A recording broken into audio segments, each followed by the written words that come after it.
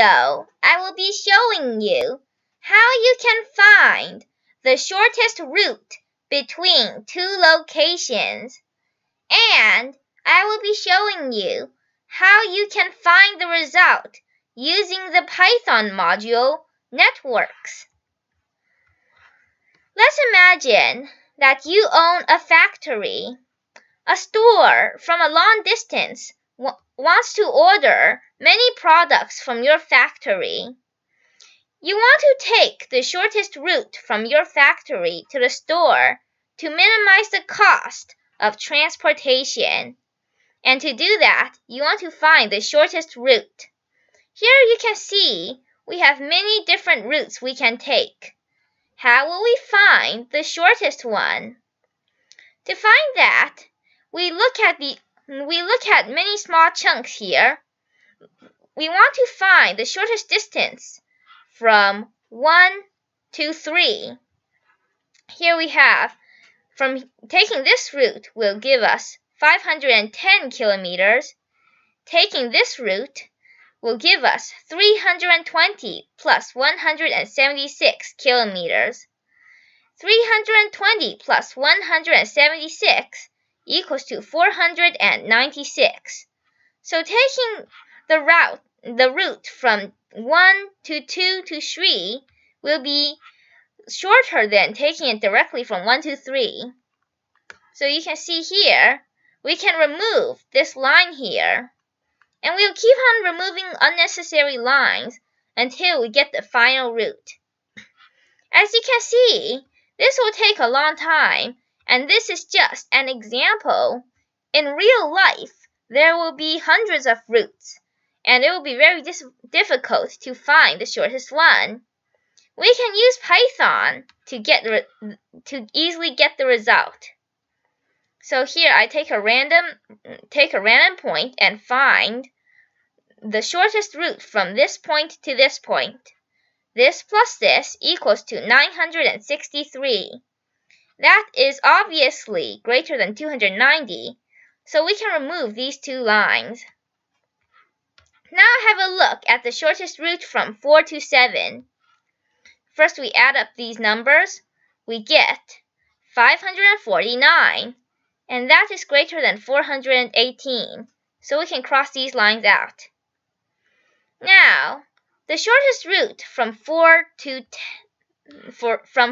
10 is, here we add these two together, we get 908, we get 468. We add this and this, we get 908. So we cross out these two. We cross out these two. Finally, we find whether this route or this route is shorter. We add up the numbers. We get that this route is shorter, so we remove these lines. So we get the answer. We should take the route 1, 4, 7, 10, and the total distance will be 1,368 kilometers. Now let's have a look at our Python program. First, let me run this.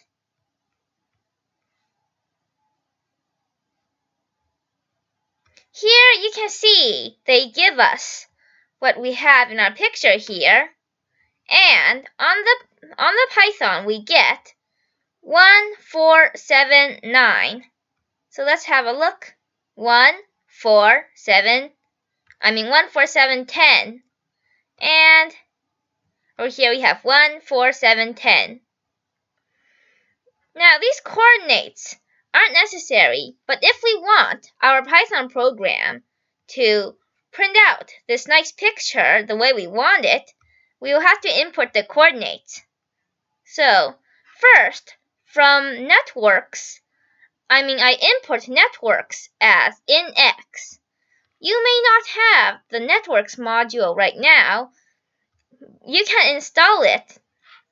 Now, I import matplotlib.pyplot as plt. Now I define my variable g.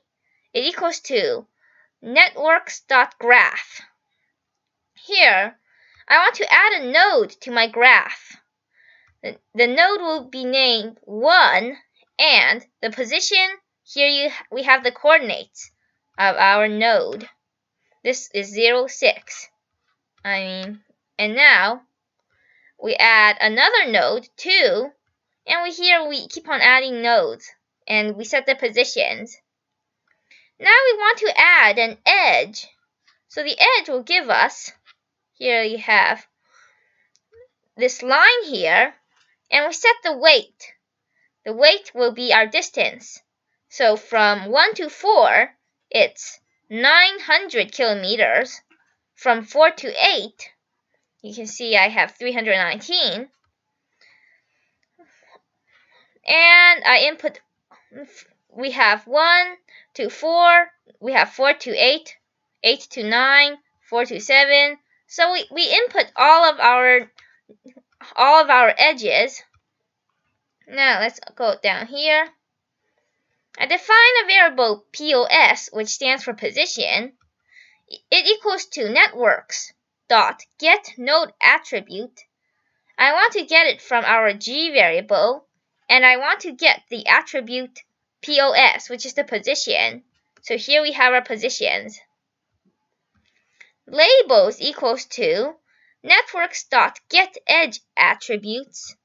Here I pass in our variable, and we want to get the weight. So here's our weight. Now let's see. We have getEdgeAttribute because the attribute comes from the edge of our nodes here. Networks.draw, networks._edge_labels. Here we pass in our variable G. We pass in the positional argument position, and here we have edge labels equals labels. Labels we define here. Here we got all the labels, all the edge labels from G. Networks.draw, here I have G again, here I have my position. This passing in this POS will let them graph our picture here accordingly. And with labels equals true. So this will let them put in these numbers here. If we don't pass in with labels equals true, they will simply give us these circles.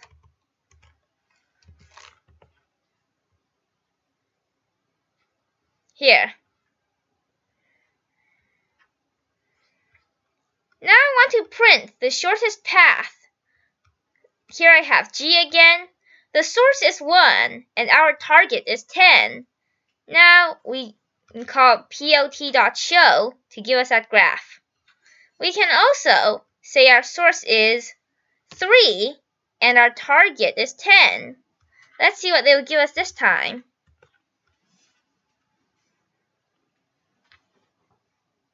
Now 3, 6, 10, and let me just put back the labels.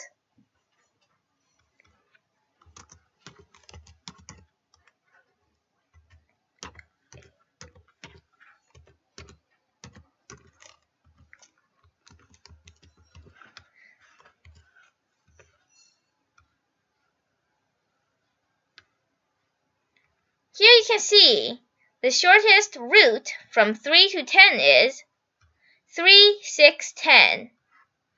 This is the end of this tutorial. If you have any questions, requests, suggestions, or comments, please leave them down in the comment sections below. Please subscribe to my channel. It's called NetsEDU. Today is February 13th, 2020. Please hit the thumbs up button if you enjoyed this video, and check out my other videos. They might be helpful to you. Thank you for watching, and have a nice day.